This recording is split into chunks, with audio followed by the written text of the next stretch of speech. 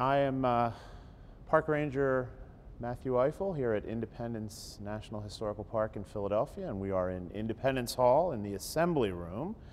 And we are in a building that is built in the 1730s, so about 40 years before there is any such thing as the United States of America. Starting in May of 1787, what we today call the Constitutional Convention. They're going to sit in this same room and address these issues plaguing the young United States.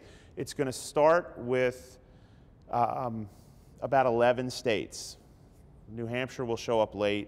Unfortunately, Rhode Island will never attend these meetings. Now, these are guys who are definitely trying to engineer something because they know something needs to be done to hold these states together. They know as separate entities, you know, you go back to Benjamin Franklin's design, the snake cut in pieces that Benjamin Franklin had put together during the French and Indian War when he's calling for this union, join or die. A snake cut into pieces is going to die, but a snake together is dangerous. And that's this idea that a lot of these men are embracing that summer of 1787. But the question that they'll face in this room is, what exactly is it that we want? So you're going to have Benjamin Franklin come in the very last day of meetings. Now, Franklin is 81 that summer. There are days that he's literally being carried in and out of these meetings. He can hardly walk.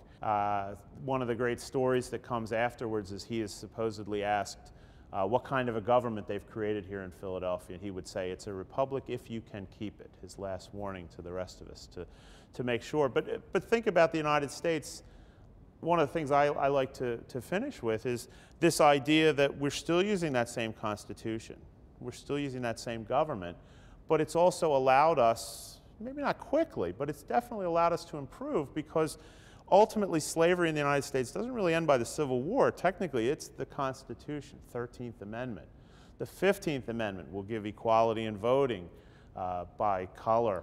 The 19th Amendment would give equality in voting by gender. So through the years, and again, maybe slowly, we have faced every issue that came up, and our Constitution has allowed us to solve things and continue to move forward. And so this little humble room is really everything that the United States has been and will be is going to grow from the events that happen over about a 10 or 11 year period in this room. And it's kind of amazing when you think of this humble place and the men that sat here and the things they did. It's really incredible, the things that have grown from this space.